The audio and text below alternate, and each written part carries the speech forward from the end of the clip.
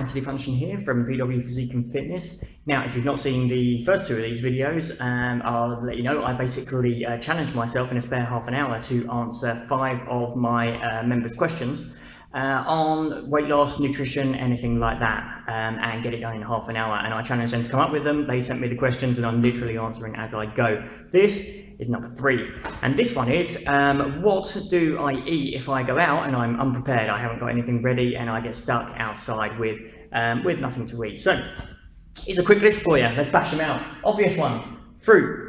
Yeah, easy, portable. You can go into almost any store, petrol station, mini supermarket, whatever, and you can normally grab fruit. So grab some fruit, apple, banana, you know, anything that you can basically grab and eat on the go. Nuts, okay, steer clear of obviously dry roasted peanuts, for example, but again, unsalted nuts. You can even get little snack packs of mixed nuts, yeah, which are great little things, great on the go. Do check the calories though, make sure you don't overeat on them. You want to get your portion size right, okay? Jerky is another thing. If you've not seen that, you can get like beef jerky, which is essentially, I'm not really sure what they do, to be honest. I don't know whether it's dehydrated or what, but it's I'll be honest, it's a little bit like boot leather, yeah, but it does the job, and you can get it quite spicy, and it's actually not too bad. You can pick it up from a lot of, again, petrol garages, supermarkets, that kind of thing these days as well. And drumsticks is another thing. If you go into a, again, mini supermarket, something like a M&S Food, for example, and pick up a pack of drumsticks.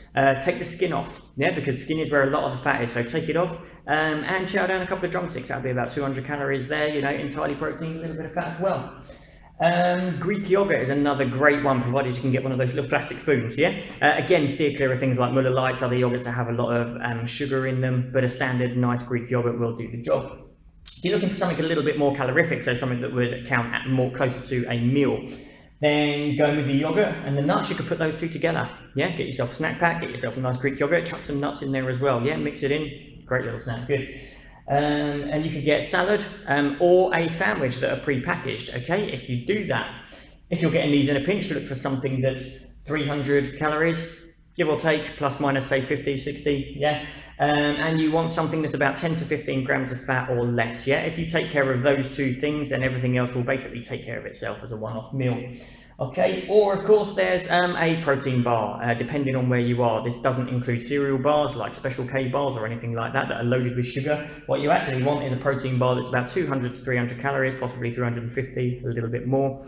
Okay, and that is low sugar, so do check on the backwards. Fair warning, some of these do taste like, basically taste like eating cardboard, yeah? Some of them are much better. There are some really good ones. I do recommend the Maxi Muscle Pro Max bars because they're about, I can't remember, about 220 calories, I think, but they do some really nice ones. The chocolate orange one's very nice with dark chocolate as well, although they are very chewy, just to warn you in advance. But it'll give your mouth a bit of a workout as well, so, you know, bonus. Good stuff. Give some of those a try. I'll catch you next time.